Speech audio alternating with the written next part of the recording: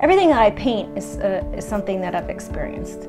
So and generally a lot of the work I do comes from photographs I've taken as a reference.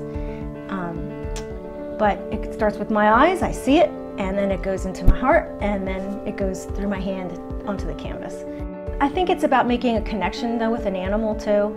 When they're really inquisitive and they look at you and they connect. And what I love to do is paint them so that the viewer feels that connection as well.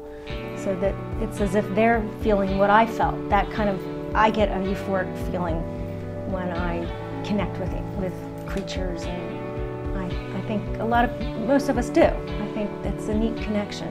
So I think when people look at my work, they connect to the eyes. The eyes are like the window of the soul. So